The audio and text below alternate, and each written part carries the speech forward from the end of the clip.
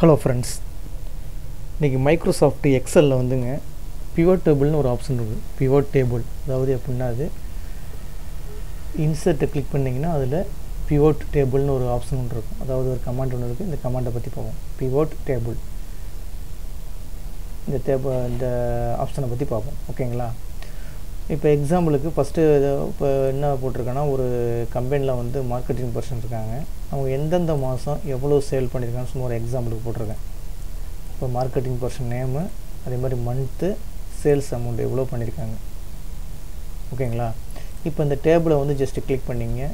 Click பண்ணிட்டு ஆரம்பத்தில் click பண்ணால் போதும். டேபிளில் வந்து ஃபஸ்ட்டு ஃபீல்டை வந்து நீங்கள் கிளிக் பண்ணிங்கன்னா போதும்.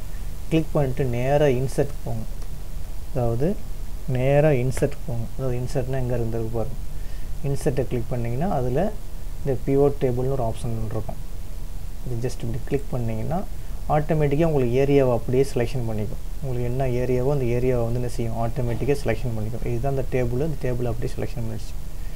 செலெக்ஷன் பண்ணி முடித்த உடனே இந்த ரைட் சைடில் இந்த மாதிரி ஒரு டேபிள் ஒன்று வந்துருக்கும். என்ன வந்திருக்குன்னா, கிரியேட்டிவ் பிவோட் டேபிள்னு வந்து அது செலக்ட் ரேஞ்சை வந்து ஆட்டோமேட்டிக்காக எடுத்துக்கிச்சு. நம்ம வந்து அந்த டேபிளினுடைய ஃபஸ்ட்டு ஃபீல்டில் ஜஸ்ட்டு கர்சரை வச்சுருந்தால் போதும். வச்சுட்டு இன்சர்ட்டில் போய் இந்த பிவோட் டேபிளில் போய் சூஸ் பண்ணிங்க. சூஸ் பண்ணிங்கன்னா இந்த மாதிரி ஆட்டோமேட்டிக்காக அது கிரியேட் ஆகிடும். செலக்ட் ஏ டேபிள் ரேஞ்சுன்னு சொல்லி ஆட்டோமேட்டிக்காக எடுத்துக்கிச்சு.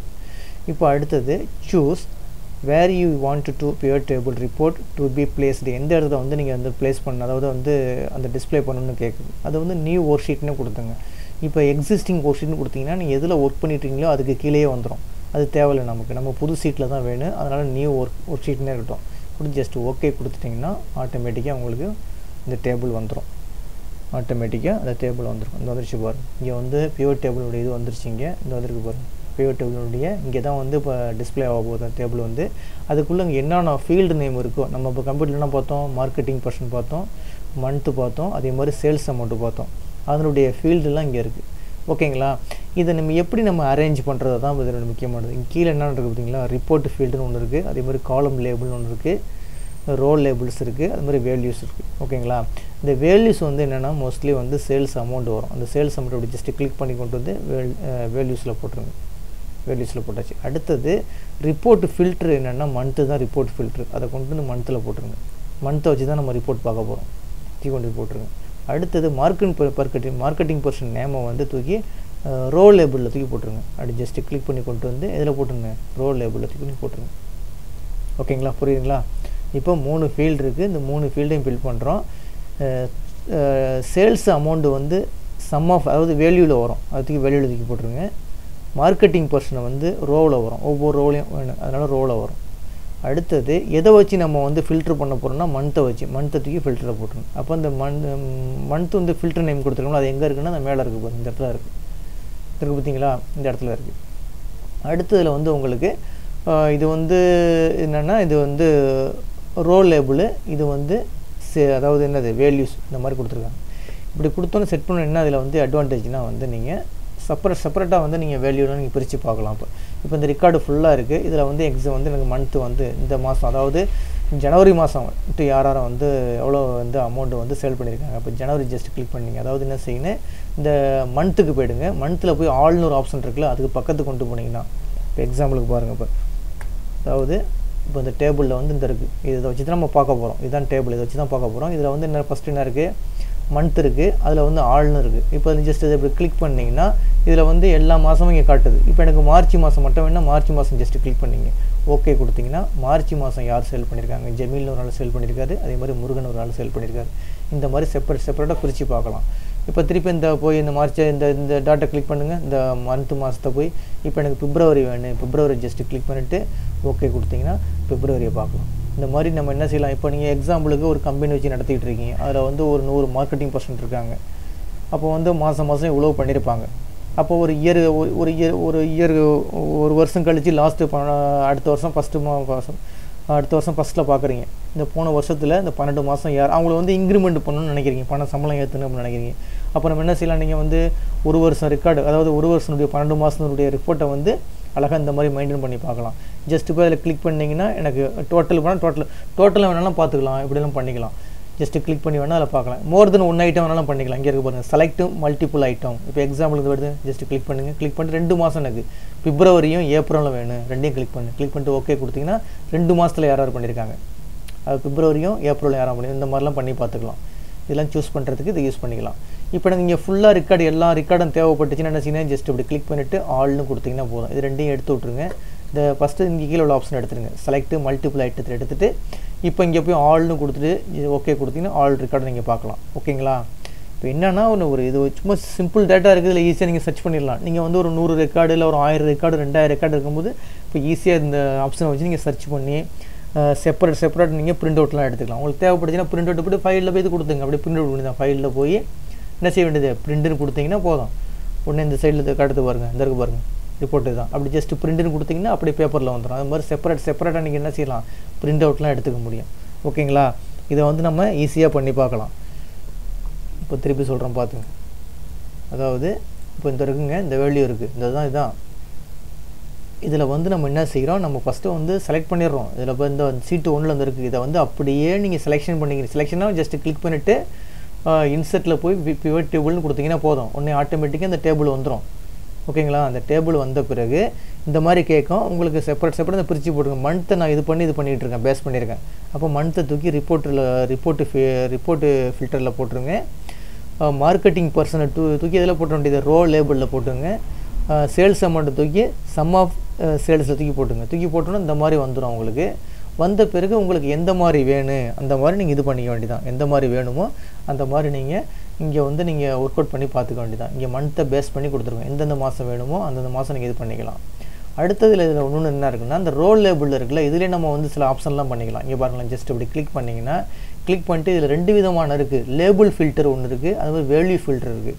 வேல்யூ ஃபில்டர்னா என்னென்னா, இப்போ லேபிள் ஃபில்டர் எடுத்துங்களேன். லேபிள் ஃபில்டரில் போய் ஈக்குவல் அப்படி கொடுத்துட்டு, இப்போ எக்ஸாம்பிளுக்கு உங்கள் கம்பெனியில் 1000 பேர் ஒர்க் பண்ணுறாங்க.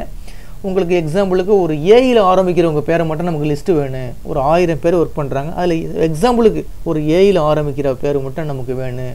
அப்போனா இங்கே போய் ஏன்னு அடிச்சிங்கன்னா போதும். ஏன்னு அடிச்சுட்டு ஓகே கொடுத்தீங்கன்னா இருந்துச்சுன்னா ஏயில் உள்ள ரெக்கார்டு வரும். இப்போ இங்கே என்ன ஒன்றுமே இல்லை, அதனால் வரல. ஓகேங்களா? இப்போ திருப்பி அதை கிளிக் பண்ணிவிட்டு இப்போ லேபிள் ஃபில்டரில் வந்து ஏ கொடுத்துருக்கேன். இப்போ எக்ஸாம்பிளுக்கு என்னது, இங்கே வந்து ஈக்குவலில் வந்து வேறு கொடுத்து பாருங்கள், ஜேன்னு கொடுத்து பாருங்கள். ஜேலாம் இருக்குது, ஜெமீல்னு ஒரு ஆள் இருக்காப்புல, ஜே கொடுத்து பாருங்கள். கொடுத்துட்டு ஓகே கொடுங்க. இப்போ ஜெமீல்னு ஆட்டோமேட்டிக்காக வருதுங்களா? வரலன்னா இங்கே வரோம். ஒரு நிமிஷம் இருங்க. லேபிள் ஃபில்டரை ஃபஸ்ட்டு தூக்கி செலக்ட் பண்ணி செலக்ட் ஆலில் தான் இருக்குது.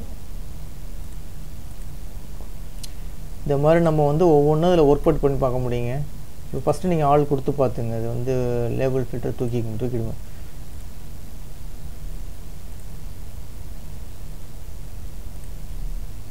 தூக்கிட்டு இது ஆல் கொடுத்துருங்க. First select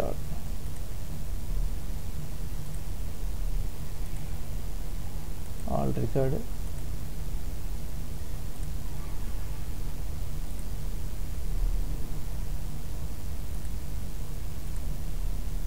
clear marketing question. Okay, இப்போ இங்கே ஃபுல்லாக வந்துருச்சுங்க. இதில் வந்துருச்சு உங்களுக்கு. இதில் போய் எனக்கு பர்டிகுலர் ரெக்கார்டை மட்டும் நான் எடுக்கணும்னா லேபிள் ஃபில்டரில் போய் பர்டிகுலர் ரெக்கார்டு மட்டும் எடுக்குன்னா ஈக்குவல் டு இப்போ எக்ஸாம்பிளுக்கு ஜேன்னு கொடுத்துட்டு ஓகே கொடுத்தீங்கன்னா இப்போ ஏதோ ஒரு ப்ராப்ளம் அடிக்குதுங்க.